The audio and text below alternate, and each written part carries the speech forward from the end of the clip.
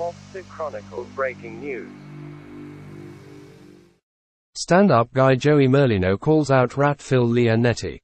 We're going to do the rat of the month. Okay. So we get all the stuff. Phil Leonetti, he wrote a book. Okay. I don't even know what the name is. I would never read it. I would never buy it. They all got the same story. Yeah. Philip was never in jail. He got lucky. He always got out on bail. He beat every case. So he was Crazy Phil. He loved that name. They wrote about him every day. Crazy Phil Leonetti. He loved it. He gets locked up, beats the case. He beat every case. If he would have beat the last case, he'd still be here. He'd still be Crazy Phil. Then he went to jail.